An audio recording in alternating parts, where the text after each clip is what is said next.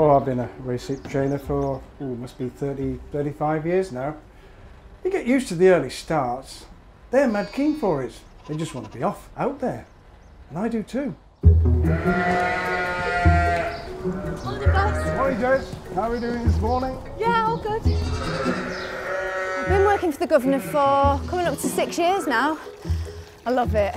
Don't get me wrong, they have the moments, especially coming up to a big race day, but they're finely tuned athletes.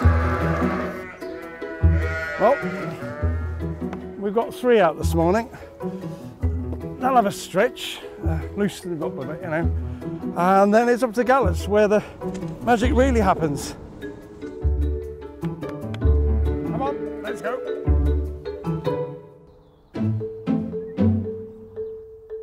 That's it, Rami, nice and steady.